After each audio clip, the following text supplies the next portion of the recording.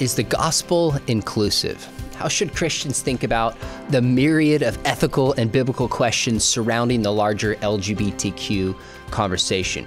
Well, today, Scott Rae and my co-host from the Think Biblically podcast are going to talk about a more recent book called The Gospel of Inclusion by Brandan Robertson. Now, the reason we picked this book is not to pick on him, but because this book is a good representation of many of the affirming kinds of arguments that we're going to respond to.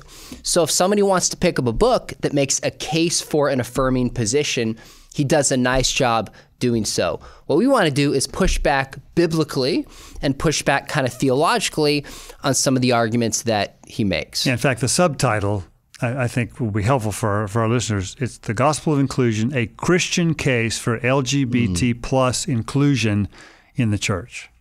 And that subtitle is exactly where I think we want to begin. So let me ask you, in what sense is the Bible inclusive? Well, in one sense, it's when it comes to salvation, it's inclusive in an absolute sense. Because nobody, regardless of, regardless of race, gender, class, creed, sexuality, anything, is outside the boundaries of the cross of Christ. Nobody can say, I either don't need the cross, or there's no way the cross could cover my life and where I've been and what I've done. Right? Okay. The way I think the New Testament unfolded was the progressive inclusion of people who were at once considered outside of the people of God. Okay. As the people of God were identified as the nation of Israel in the Old Testament. I think there's a handful of believing Gentiles or non-Jews in the Old Testament that are held up as examples of faithfulness to contrast Israel's unfaithfulness. But in the New Testament, that's developed in a lot more depth and detail, where non-Jews are included in the economy of salvation.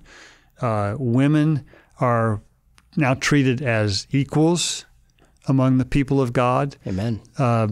Although I think you can make an argument that women in the Old Testament were also treated as equals to men because they were both equally made in the image of God, which was not the case throughout the ancient world. Sure. And also based on socioeconomic class, where household servants or slaves were considered co-equals, co-heirs with their masters in the kingdom of God. So radical countercultural inclusion in terms of the web of salvation. But I think what we need to be careful of, it doesn't follow from that every lifestyle that was redeemed is one that's acceptable in discipleship going forward. In fact, there's a good reason that we call it redeemed. Okay. So I think it depends on in what sense you are. If you are describing inclusion in the 21st century terms, that's different. Those are a different set of categories than I think what the New Testament had in mind. So a lot of the debate is about what we mean by inclusion, and the gospel is for all people, all races, both sexes, including people with same-sex attraction, without gender dysphoria, without. All are invited to come to the throne and accept God's grace and be a part of the church. Right. But it doesn't follow that all understandings of marriage, all understandings of gender are therefore included, because all people are invited to be a part of the church and repent from their sins. Right. We welcome, the gospel welcomes everyone regardless of where they've been. But the gospel does not affirm every place that they've been. Okay. And that's not just on LGBTQ issues, that's on all issues. That's on the possession of wealth. Got it. That's on the idolatry of work, all sorts of other things. Okay. One of the common arguments that is made, and Brandan raises it in this book, but others have made it as well, is that we evaluate true prophecy from false prophecy based on the fruits. Now, this comes from Jesus' teaching in Matthew chapter 7, where he says to kind of judge a tree by its fruit. And the argument is that traditional teaching on sexuality, that marriage is one man, one woman, committed relationship for life, brings harm to LGBTQ people. And since it's harm, it's bad fruit, we should reconsider the teaching and consider it false and unbiblical. Now, this is one of the most rhetorically powerful arguments. When I first heard this, I thought, if my teaching is bringing harm to people, that's a heavy I'm going to rethink what I'm teaching. Weight to bear. Yeah. Yeah. So before we get into that passage, should we evaluate teachings by their biblical teachings by their psychological effects on people? Well, I think in some cases, yes. Okay. Because, but I don't think that should be determinative of whether they are true or not. Okay. Whether they're true or not is determined by the degree to which they line up with the clear teaching of Scripture. Now, I think it's important, to distinguish between, the psychological effects of something and its ontological truth or falsity.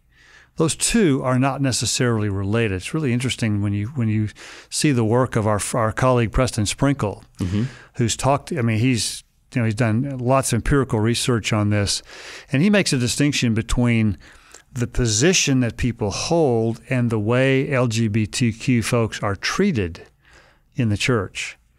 And I think that the issue is how are people being treated, and that's different than the position actually that's being held. And a lot of people who want to be faithful to Christ but also are in the LGBTQ community, they make it pretty clear that it's how they were treated, not much more so than the position that's held, that is the main contributor to how they've been turned off to the gospel. And in fact, many of them, when they recognize that their faithfulness to Christ is more important to them than living out their sexuality, often look for a church, not the affirming ones, but the ones who hold traditional views on marriage and sexuality. So, I think it's. If the way I'm treating people, or the organizations I'm leading are treating people in ways that bring harm, we need to repent of that and change that. But the position and the treatment are two somewhat different things. Now, our position can be articulated in ways that are harmful, no doubt. Gotcha. But that's different from the position itself. And then that's, I think, the thing that we need to hold on to. So take something like divorce. We want to know what the Bible teaches about if divorce is permissible, and if so, when. We care deeply about people who have been divorced, going through divorce, being harmed in a marriage. But biblically, the question has to be, what is the purpose of marriage, and when is divorce permissible? At the end of I have a good friend who is in the middle of this wrestling at the moment. And he's very clear that the only thing he cares about is what the Bible teaches on this. Wow. He's put his self-interest aside. Wow. I commend him for how deeply he's wrestling with this. And he's even concluded, if the Bible teaches that the divorce under the conditions that he's working with is not legitimate, he is okay being alone for the rest of his life. That's quite the commitment to Scripture. It's a great commitment to biblical authority, and I commend him for it. And I think our views on sexuality and the psychological part of that need to be similar. Now, if we go to Matthew chapter 7 and actually look at this, what I found is if you look at the verses before, 15 through 20, and you look at the verses after, Jesus is not saying you know a tree by its fruit in terms of the effects in somebody's life living it out, mainly the subjective effects or their experience. Right. Rather, it's the fruit of obedience and the fruit of repentance. It's an objective fruit we can assess. Does this teaching cause somebody to repent and turn from sin? Does this teaching encourage somebody towards obedience? That's what Jesus means in the rest of Matthew 7 and also in the rest of Gospel of Matthew. So I think biblically we're on solid ground, even though this has rhetorical appeal to people. Yeah, and even things like the fruit of the Spirit. Those are observable character traits, not psychological effects. So I think that's borne out also in the rest of the New Testament. So here, one of the questions I want to put to you is we often hear people say that the types of relationships, same-sex relationships that people are trying hard to justify biblically and theologically, the argument is made that the permanent monogamous same-sex relationships, there's no category for those in the Scripture. And therefore the Bible is silent on those, and we are free to assess those, make our own decisions on those as we see fit. How do you evaluate that argument that the Bible really never addresses the main type of relationships that LGBTQ advocates are, at least within the church, are trying to justify? Yeah, so I would, the first thing I would say is, all right, let's see if that's actually true. So you look in Leviticus chapter 18 and 20, you go to Romans chapter 1, and you see a punishment for both parties engaging in this behavior, which shows there's a level of mutuality that's taking place. So it's not master and slave pederastic relationships minimally. So that doesn't get us all the way to the exact modern understanding of this, but it does show that it's talking about a kind of mutual relationship in which both are engaging in it, hence there's a punishment for each of them. So that's the first point that I would make. Second, I would say is I'm not sure totally that it matters even if they're right. Now, with that said, we actually do know, and again, Preston Sprinkle has documented this in his book, People to Be Loved, that there was a sense, a kind of an ancient sense of sexual orientation, that somebody was born with certain attractions. There were committed, loving, long-term relationships in the ancient world. And we have reason to believe, given Paul's understanding of the ancient world, that he likely was aware of these. So I'm not quite willing to dismiss and say we know Paul was not aware of these. We don't. He may have been.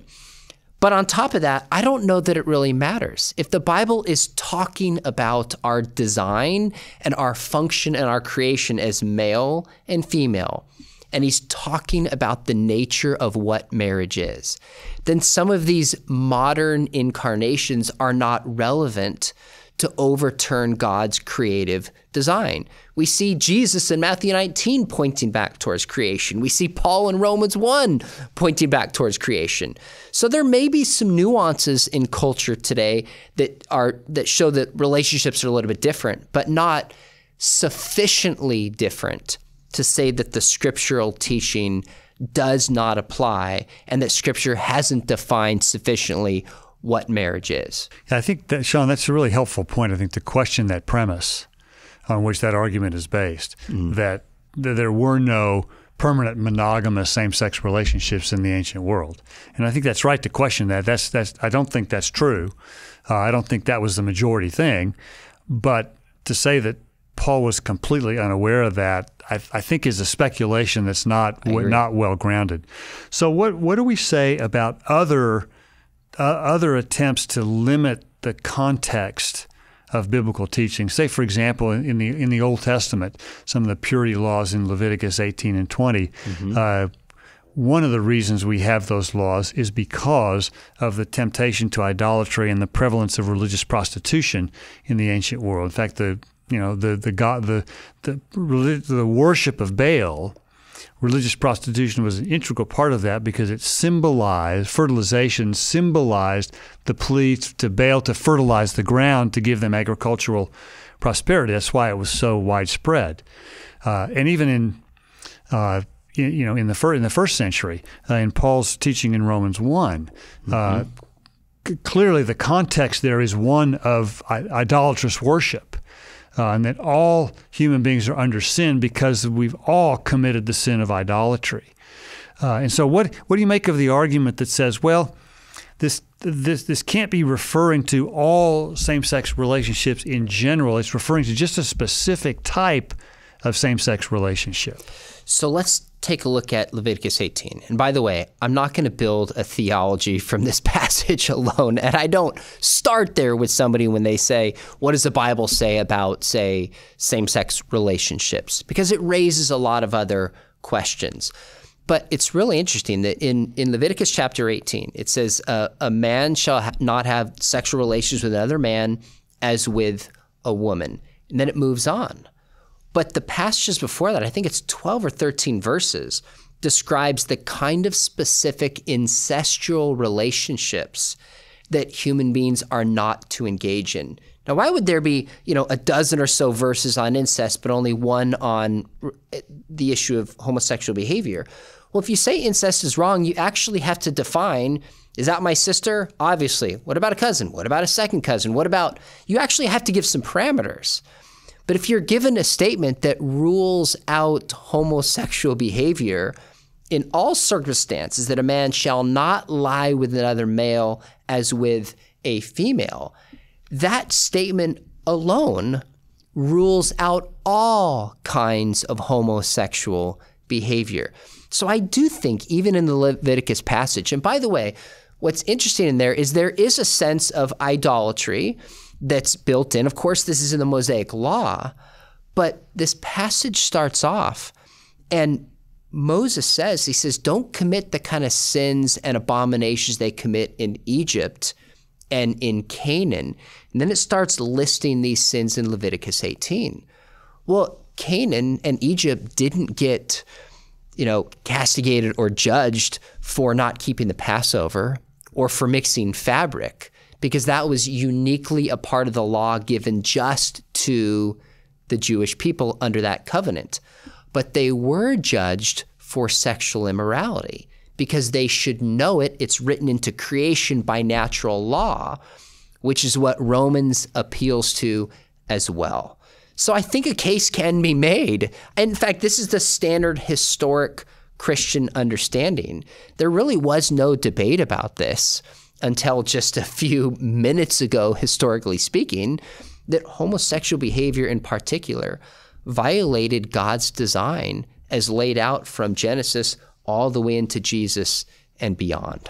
Yeah, now in Romans 1, Paul's not saying that same-sex sexual behavior is the only or the worst manifestation of idolatry, just that it's one that's plain and obvious and clear. And when Paul said in Romans 1:27, he could have made it less, or could have made it more ambiguous than he did, but he specifies that the natural relation for men is with women. And he specifically qualifies that as with women. If he had just said that they forsake the natural relation for that which is unnatural, then there might be some aid and comfort to the view that naturalness could be a subjective thing, not an objective one. But he specifies that the natural relationship is the heterosexual one, which I think takes it more into the realm of the objective in terms of God's design from creation, rather than opposed to the subjective based on my own attractions. I think that's good. And Robertson raises a common affirming response to this, where he says that Paul thought of natural sex as procreative and hence unnatural sex as non-procreative. So Paul isn't condemning same-sex sexual behavior between men and or between women. He is condemning non-procreative sexual behavior. Seems to me this gets to the heart at what we mean by nature and what is natural, especially because you get later in the book of Romans, he talks about long hair not being natural. So how should we understand what Paul means by nature and natural in Romans 1? Well, I think, his appeal to nature, I think, intends to make this a universal truth. Okay. And I think what he's implicitly saying is by appealing to nature, he's appealing to creation. It's natural for a reason. It's natural because God instituted that at creation, and it's continued to this day. So I think you're right. When you look at the context again, like we saw with Matthew 7, verses before and verses after, when you go to Romans chapter 1, what's the context of the verses that deal with homosexual behavior? Well, if you read the verses earlier, 18 through 21, Paul says God has revealed himself in nature. We know this, but we suppress the truth. His invisible attributes are made known. They're clear to everyone, but we suppress it in unrighteousness. So he's given this macro view that you're talking about, and then it's almost like he says, let me give you a specific particular example of how this is expressed. That's right. Moves to sexual behavior. And just like it's obvious that God exists by looking at nature, it's obvious that there's a design for sexuality by looking at our bodies. And this is sufficient for God to condemn even people without, special revelation. They should have known what's revealed in nature itself. So I think we see this pattern. It's really important for people to pick up on. In Leviticus chapter 18, when it says a man should not have, sexual relationships or lie with another male as with a woman, this is language reminiscent of Genesis, the creation of male and female. We see the same thing in Romans, pointing back towards God's creation. That's the standard I think that Scripture consistently gives. Well, and I think that it's a bit of an artificial distinction to make between procreative and non-procreative sex in the ancient world, because they didn't have any birth control methods. I mean, all heterosexual sex was procreative, right? Because there were no birth control measures to be taken. Okay. Menopause was probably the only way in which, heterosexual sex would not be non-procreative. So it's just the same sexuality that's inherently non-procreative.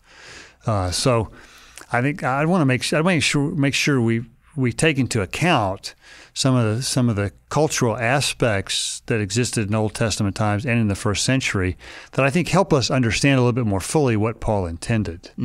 Now, here's the other thing that is often said is that sexual relations in the ancient world were more governed by an honor-shame context than they were a sin or morally justifiable context.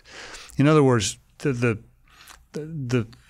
function you had in the sexual relationship was either one of honor or of shame. In other words, if you were the initiate, if you were the penetrator, that was the honored position. If you were the penetrated, that was considered the shame position, which is why even same-sex relationships were prohibited between Roman citizens, because it was considered immoral to shame another Roman citizen by putting them in that position. Now, I think this contributes to women having a sense of being inferior to men in general in the first century. I think that the New Testament changed that.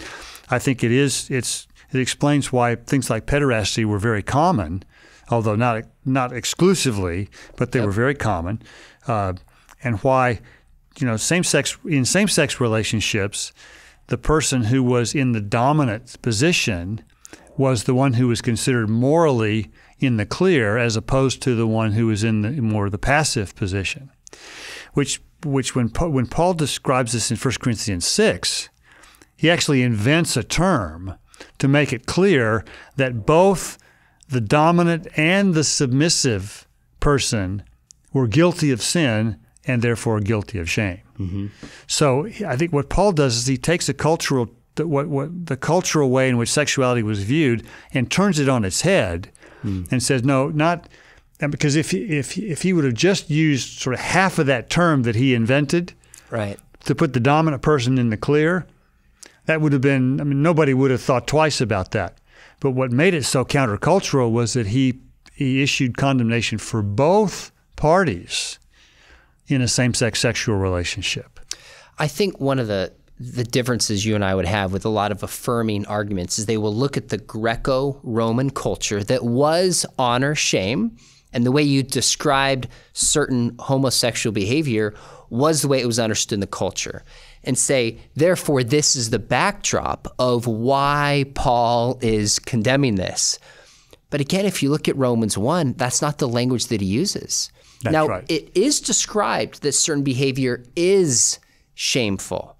But why is it shameful? It's not because of what was going on in the Roman culture. It's because God designed men and women from the beginning to have a different function based on their bodies that we can see in natural revelation. So to not use them according to their design is sinful. Hence the purpose of the beginning of Romans, that we're all sinful, and it's shameful. It's both. So I don't think it's either or. I think it's both. So to avoid the argument he's making from creation, you have to just focus on shame. I think that misses the point of where Romans is going. Right. And even the language that Paul uses in 1 Corinthians 6 turns that notion upside down. That's one of the reasons our friend, the historian Kyle Harper, has written about how sexuality was transformed by the gospel. And the title of his treatment of that is From Shame to Sin. And what I think what he means by that is the New Testament universalizes the moral wrong of all sexual relations outside of heterosexual marriage. Whereas in the Roman world, most of it, if you were in the dominant position, was considered to be morally acceptable. That's a big change, very change. Countercultural. Let me take us back a minute and talk about a point that Robertson makes that I've heard frequently by affirming scholars and thinkers. It's the idea that the church has constructed an anti-affirming theology from just the 5 or 6 clobber passages. And in other words, of the 23,000 verses in the Bible as often cited, only 5 or 6 speak of same-sex relationships. So is this position that you and I hold, was it developed as an anti-affirming position out of only 5 verses in all of the Bible? That sounds compelling on the surface. You think, oh, just 5 or 6, this is small. But is that how we should do theology and approach topics like marriage and sexuality? Well, we're not playing a numbers game here. You know, we're not keeping score as to which view has the most verses on its side. I think what we're asking is, how clear are they? Okay. All right. And if, you know, and are they determinative of the position that we hold? Are they sufficient to give us confidence in the position that we hold? And I think, the clear testimony throughout the history of the church has been unequivocal on same-sex sexual relations. And I don't think that has anything to do with patriarchy. I don't think it has anything to do with any other cultural factors. I think it primarily has to do with what I would consider to be the trump card on this, which is not just a single verse or two, but the entire teaching of Genesis 1 and 2, where the design from creation was laid out very clear. That Adam and Eve clearly designed as male and female, designed to come together as one flesh, marriage is instituted, and all of that.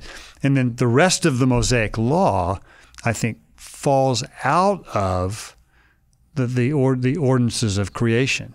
So I think to say that there's only a handful of verses that refer to same-sex sexuality, specifically, that might be true, but the context for that, the grounding for that is much broader, and I think much more determinative of what our views on sexuality ought to be. And I think Romans 1 is situated similarly. Agreed. So in one sense, right, it's not a numbers game. If there's one passage that clearly says homosexual behavior is wrong, that's sufficient. But the real question is, what is marriage? That's the question. So from Genesis all the way through the Old Testament, we have this understanding that marriage is meant to be, and we see people failing to live it out, that's for sure. It's meant to be one man and one woman in a committed relationship for life. That's about companionship. It's about procreating and filling the earth.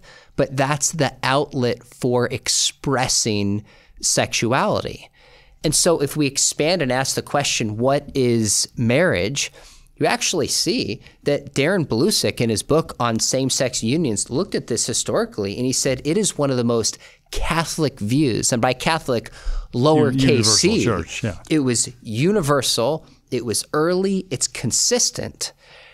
In that case, I think we see it very differently than just looking at 5 or 6 clobber passages. Yeah, well, and I think you also have to ask on what basis is the teaching grounded in the Scriptures. So, for example, when marriage is talked about in Ephesians 5, that's grounded in the relationship between Christ and the church. You know, that's pretty significant. That's better than going back to creation. And so we look at not just the quantity of verse, but how is this teaching grounded? If it's grounded in a universal truth, like the relationship between Christ and the church, chances are very good that it's also intended as a universal truth. Now, here's one of the places where I think the LGBTQ folks push back. Okay. Is on something like slavery in the Scripture.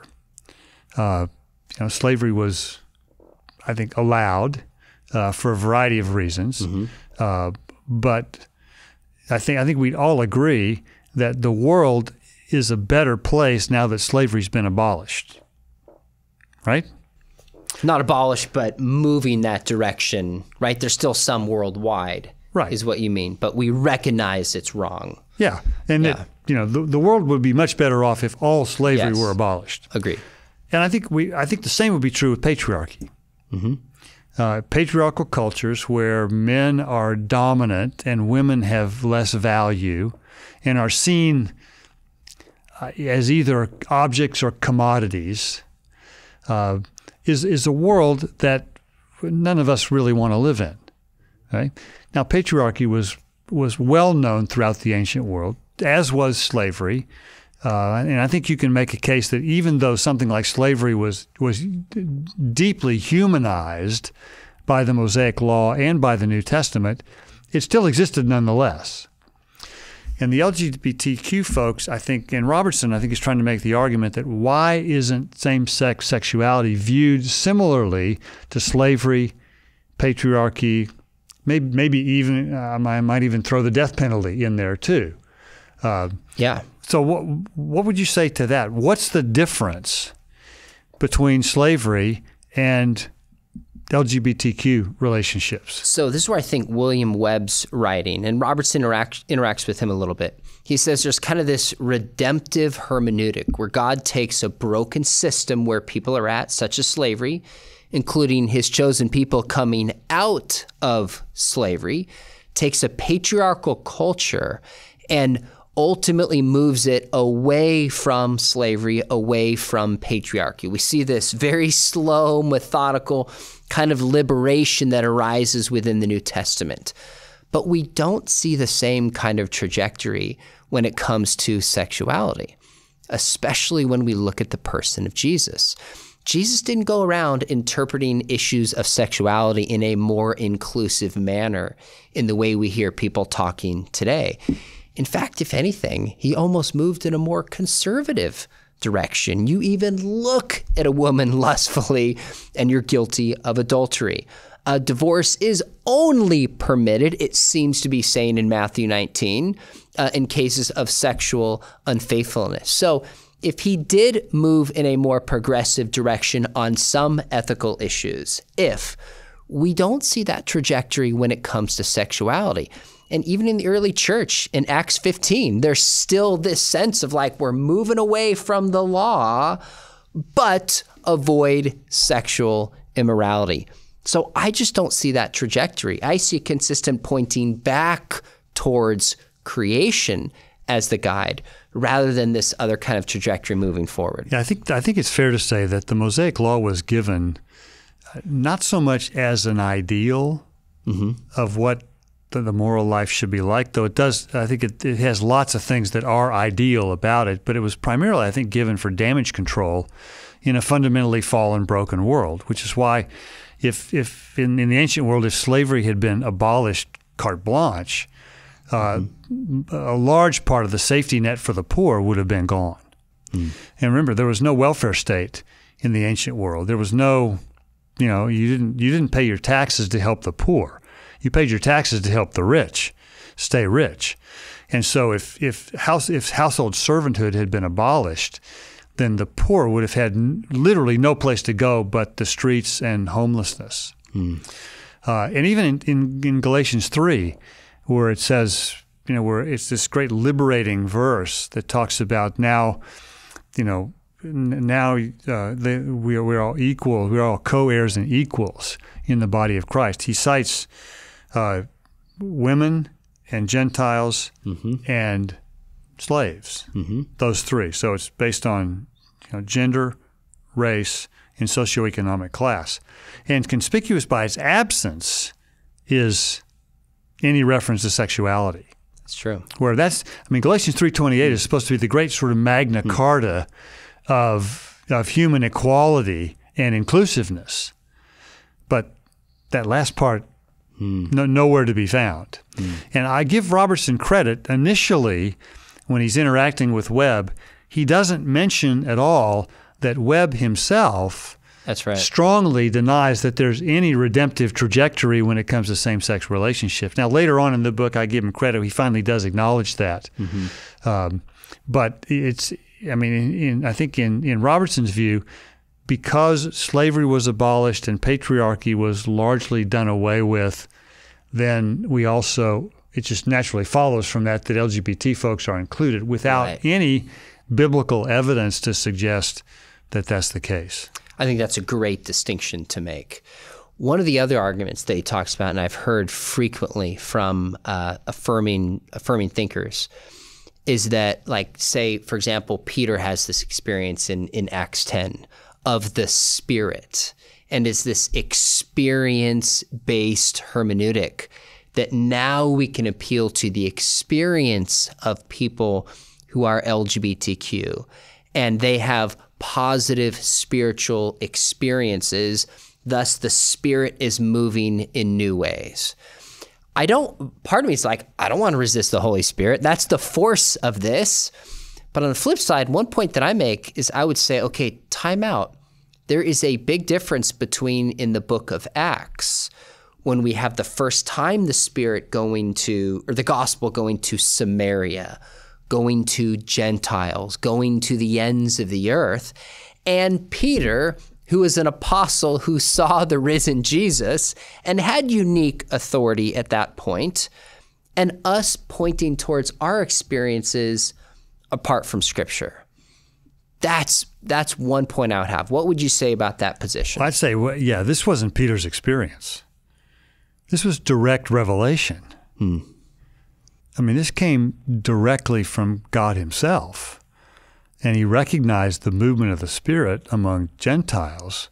But that dream, that all animals are now clean, referring to Gentiles, that's about as direct revelation as it comes, and even more so because it was actually written down and inscripturated.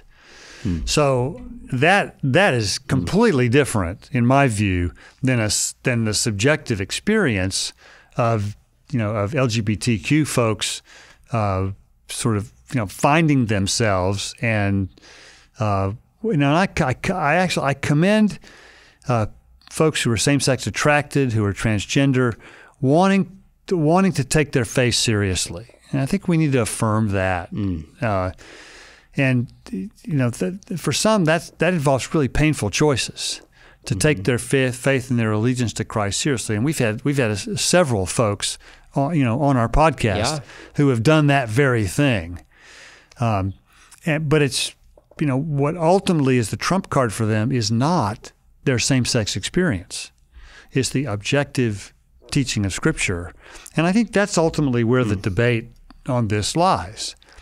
And I think at the end of the day, if the Bible is clear, then you either accept it or you don't. And we let the chips fall where they will.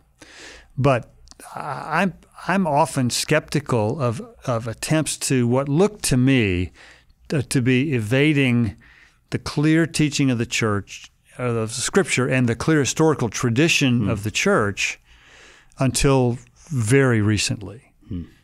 Let's tackle a couple more questions. This is one I've never asked you, Scott. I'm curious what you would make of the question of whether or not sexuality and issues of same-sex marriage are questions or matters of Christian orthodoxy.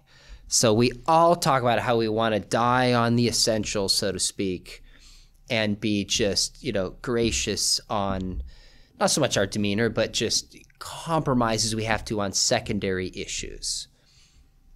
Where would you place this? Well, maybe we ought to define what we mean by primary and secondary issues first. Okay. I define primary issues as those things that you have to believe to be a believer. And that if you don't believe those, you're outside of Christian faith. Right? So that's not very much. Right? I'd say it's the gospel message that Paul describes in 1 Corinthians 15. It's the fact that we've all sinned, the cross and resurrection, the Lord's return, authority of Scripture, things like that. Just because we call them secondary, I don't think means that they're less important or that they matter less to human flourishing. I think that's a mistake. I think that doesn't follow. Okay. So I think I would hold that distinction is somewhat arbitrary, although I think I kind of like the way I've teased it out. But clearly, all those primary things, those are hills I'm going to die on. And there are some things that that the Bible teaches that I don't consider hills to die on. And this, I think, that our teaching on marriage and sexuality, I think, falls somewhere in the middle of those. And I think I go back to Ephesians 5 and the way the Mosaic Law is structured. And that leads me to hold that our views on marriage and sexuality, since God created us male and female, and there's something about male and female together that reflects the Trinity in ways that not much else does. And that in Ephesians 5, it reflects the relationship that Christ has with the church. Those are really foundational groundings for those things. And so that's why I would consider them a matter of, quote, orthodoxy. Not that you have to believe that in order to be a part of the body of Christ or to be a part of the kingdom of God. Now, I think we probably need to make a distinction too between gay and celibate, or side A and side B. Sure. And I don't think that necessarily being gay and involved and sexually involved necessarily disqualifies you from membership in the kingdom. I think gay and celibate, I think, is the preferred position biblically and theologically. I think only those things that I would consider to be the primary issues, those are the only things that disqualify someone from membership in the kingdom. Now, I'd want to know. I say it depends. I'd want to know if somebody's struggling with it. That's different than somebody who's not.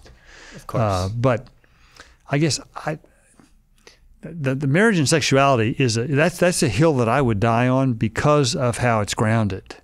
I just think that's a really important thing that we ought to think really hard before going backward on that. The Bible begins with a wedding. The longest chapter in the Torah in Genesis is about the wedding of Isaac, finding a bride for Isaac. 10 Commandments, right? We have honor your father and your mother. Do not commit adultery. Don't covet your neighbor's wife. Like 3 of them build in natural marriage. That's a lot. Jesus talked about marriage, Matthew 19. Paul talked about 1 Corinthians 7. You said Ephesians chapter 5. The Bible ends with a wedding, right? Of course, of a different kind of Christ, and the bridegroom and the lamb, etc. And given that but it's in an analogy that we all know about. Exactly. But if we're going to understand Christ's love for the church as a kind of marriage, we've got to get marriage right. So that's where it's so important and central. It's a hill I will die on. But ultimately, if somebody believes differently about it and acts differently, it's God's job to judge. I can't judge somebody's heart. Right. Doesn't make it a less important theological issue. But you also have 1 Corinthians 6, where Paul lists, and this is where he uses the term you're referring to earlier, arsenokoites, where that Greek term referring to, I think, best understood as, male betters, referring to same-sex sexual behavior. Both parties, correct, as something that separates people from the kingdom of God. Now, of course, that's not the only sin that's mentioned there. Paul condemns all of us. That's very important to bring out. But I look at that, I'm like, wow, if Paul is going to place committing this sin in the category of those who will not inherit the kingdom of God, I'm actually not being loving if I don't speak that truth.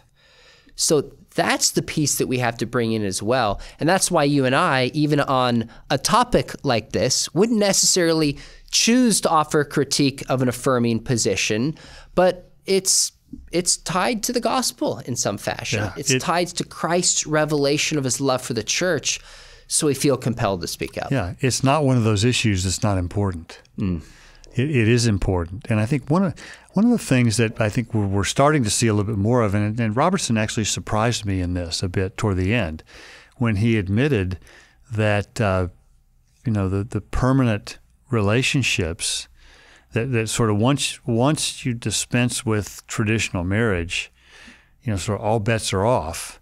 And he actually has some support and is not uncomfortable with relationships of more than two people. Yeah. So polyamory, polygamy, whatever you want to call it.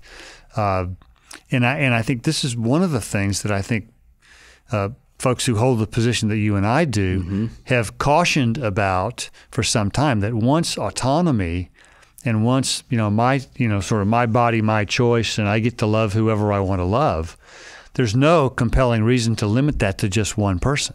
I think that's exactly right. If you take biological sex out of marriage and it becomes a genderless institution and it's about mutuality and love and care, then how do you limit it to two? And the answer is you can't. You have to be in favor of polyamory. In fact, I don't even think you can rule out something like incest, because you could make the case the Bible wasn't talking about the kind of loving, mutual, monogamous, incestual relationships we're talking about that we hold today. So I think that's where these things lead, and it's not a slippery slope argument. It is a logical extension. It might be what you and I would call reductio ad absurdum. We'd say it's a logical slippery slope. Yeah, I think it's a logical slippery slope, but if you hold A and it leads towards B, and B is affirming something like incestual relationships, maybe your position back here is wrong. It's a natural logical move. That's right, exactly. As you obviously well know. That's right. Wrapping up, any other thoughts that we missed you want to say about the book? Or I do. It was interesting that the transgender discussion is I think an entirely different one. Agreed. And in my view, a bit more complicated, both biblically and theologically, because I think both of us would view gender dysphoria and not or the transgender movement as not as something to be celebrated, but something that's a result of the general entrance of sin. That God created male and female, to use another term, in a binary way, but because of the entrance of sin, we do have people who feel not at home in their bodies, whose gender experience is different than their biological sex. I'm actually surprised, because of the pervasiveness of sin, that it's not more common than it is. I would have expected that. And what to do about that, I think, is a whole nother dimension, both morally and pastorally at the same time. I think we need to be aware of some of the most compelling research on this by experts at Johns Hopkins has suggested that as a child and a teenager, folks who experience transgender desires, the vast majority of them do grow out of that. Now, to be fair, what that grows into often is a same-sex attraction. That's right. But that's a different set of questions. I think that's an area where I think our pastoral sensitivity is demanded similarly to how we deal with folks who are same-sex attracted. I think what you and I need to do on one of our next interviews is talk about some of the books making a biblical case for transgender inclusion specifically. I think that'd be really helpful. Again, I hope our viewers realize that we were trying to critique ideas that are important. In some ways, the biggest honor you can give somebody is to take their book seriously because you think it's a good representation of a view. Offer a response. On my YouTube channel, I've had multiple conversations with people who are making a case for affirming viewpoints, but there also comes a time where you just say, you know what, you and I are going to give our response to something and give our clarity in a different format.